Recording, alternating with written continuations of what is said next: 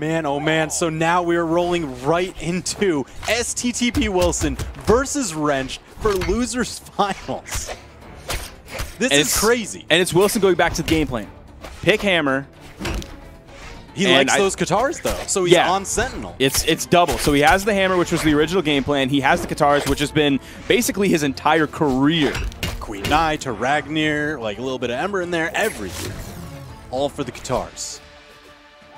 So you said he likes to pick Miami Dome and which other map? I can't remember. I would pull it up, but it would take me way too long to pull it up. It was like Miami Dome. Oh no! Oh, just barely. Gosh, that was so close. He almost got the hit. Yep. Would have given him the chase dodge. He would have survived. But now Wrenched has such a great opportunity to start with a strong message against Wilson, especially off that clash. Wilson having to recover. Now he's able to slap Wrenched off the side. And you're not going to see Wilson edgeguard Wrenched. That's just not a part of his game plan, is huge edgeguard situations. He loves the kind of rock, paper, scissors game that you get on the corner of, are you going to attack me, dodge through me, or try and go up above me? I wonder what his option with Sentinel is going to be on the corner. Maybe it'll be that. Because like obviously with Ragnar, he has the Spitfire right on the corner with the Katars in his hand. Oh, with the Lin Fei, he has the down signature on cannon as well. Nothing in the Sentinel kit works kind of in that same way that's going to like go over the corner. Yeah. Yeah, I think he's really just going to be able to threaten a little bit extra horizontal threat near the corner that can spike with that down Katar signature. Okay. Big lightning splash. And then it also ends up covering dodge throws. Now, what I don't know, and you might know the answer to this, is when you do the hammer side signature, or sorry, down signature. Does that, like, does the blast, if the blast, like, starts over the corner, does it have kind of an AoE? Little bit, yeah. Okay. So that might be able to go down just a little bit if Wrench is peeking up a little bit too high. Yeah, if he's peeking, you'll catch the head. And it's got such great range on it, too, because he just shoves that hammer just full length. 2-stock lead. Gonna take a sip. Man, Wrenched is really just piling this on. So Wilson, I mean, having just gotten 3-0'd, and now it was 3 stocks to 1. He shaved that down 2 stocks to 1. Do you see this like maybe cracking away at his mental game a little bit? Probably a little bit. I mean, like Wrenched, that's been like Wrenched all day, has just been getting these huge, massive leads, and then Wilson coming off of a 3-0, like being in winners finals, like that's got to be a huge high. Him sliding another seasonal championship in his pocket, like he's looking at that, but then he gets 3-0'd against an Isaiah. Like, that's rubbing salt in the wound. Of course, it was an amazing Isaiah. It was Cody Travis's Isaiah. It's fantastic. But still, losing to that Isaiah and then having to go straight into this. Like, you saw how quickly they went into this set. Like, the last one ended, and it was just like boom, boom, boom, boom. You heard the maps immediately being banned out. And there's got to be something about, you know, Wilson, he loves his Katars, but Wrenched is the Katar master winning this Ditto right here.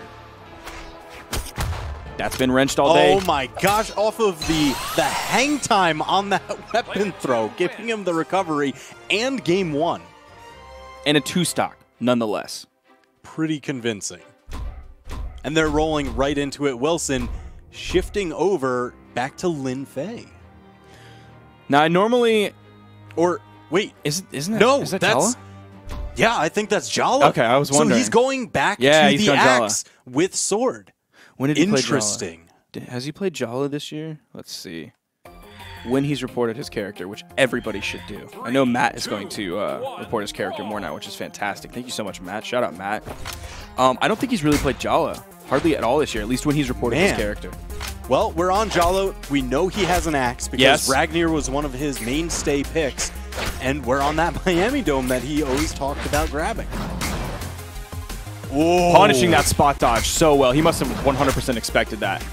Ooh, almost got that spot dodge, but Wrench just a little bit too low. Now, high strength, again, this Jala pick is going to give Wilson so much strength with how well he's able to use signatures on virtually every character he picks. One of the best signature users in the entire game. His kill potential, again, through the roof. And he has D-Light neutral signature on the sword as a kill option. Of course, he can throw that, swiping the ground right over that corner, taking out Wrenched, and now Wilson is the one with a gigantic lead. Yeah, I mean, we always talk about he likes to use kind of that rock, paper, scissors game around the corner, and that down signature whirlwind it covers those dodge throughs amazingly well. Gave him the first stock, and Wrench taking his own first stock. Yep, that was a very quick turnaround. Grab to cancel neutral light. Very interesting edge guard option, but the perfect one. Yeah, he definitely did that for all of the active frames that he could throw out there. He was going to basically gain priority over virtually any move that Wilson had based on like the trajectory that he was coming in. Like unarmed sider wouldn't win, unarmed downlight wouldn't win, anything like that wasn't going to win. Gosh. And the lead still persists for Wilson. Man, he uses Jalla's signature so incredibly well. He's landed quite a few neutral axes already, and the down axe, I mean, he's got almost the full trifecta. Now that Isidru doesn't use as many signatures as he used to before, like Wilson is probably one of the top like number of signatures that he uses per game. Oh, He's yeah. definitely got to be top 5. Whoa, And beating just raw out numbers. the corner attempt with the axe neutral light. Again. I mean, Oh! he's got so much range on that thing. Oh! Just chopping away again and again. Such a commanding lead for Wilson here, and yet another neutral light. Woo! Beautiful. Just slide off with the whirlwind, take game 2, put a stop to Wrench momentum.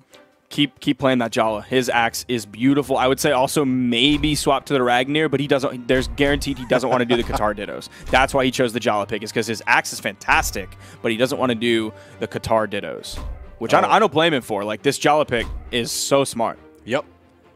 And look at that. First map that Wrenched banned was Miami Dome. He was just like, no, that's enough of that. You can maybe have Shipwreck. And Wilson's like, no, that's enough of that. How about we compromise Mammoth Fortress? Always a willing compromise for most players. It's a very neutral map, medium-sized walls, like very stable KO line distances.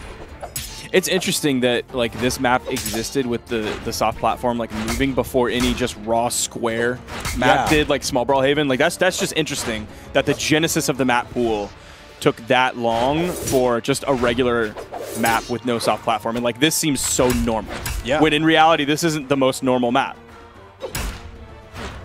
Yeah, I mean, Wrench trying to make some use of that soft platform to find a landing, but man, Wilson commands so much aerial space, especially trying to use that new ground pound. Bro, it's so good. I'm so happy that happened. It is phenomenal. I love seeing players adopt it quickly. Oh, but slapped with the bottom spike down and the weapon throw, taking out Wilson's first stock. I think Axe players were just happy to have a usable move there. Yes. Because old ground pound, man, that was, unless you were just really on. Beautiful side sig. The Superman punch with that sword, evening it up 100%. But unless you just really nailed something, definitely on the edge, like where he used it on the edge, if he would use old ground pound, he probably would have been dead. Oh, yeah. That was just something you don't do. You'd see him on like weird dodge reads or a super high up edge guard. Yep.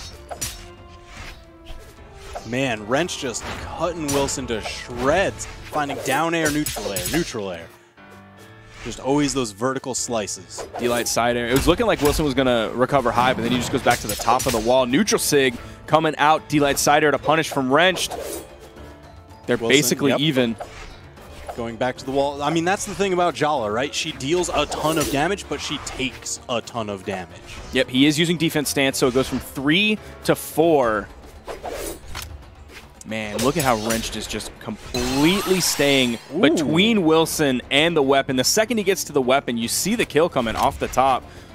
I mean, that's something that players just get so much better at as time goes on, is invoking weapon starving as a major point of play. And that hasn't always been the case for a long time. Like, even at as recently as low-tier city, like, that's not been a priority for a bunch of different players. And we saw a lot of it in EU today. Yeah.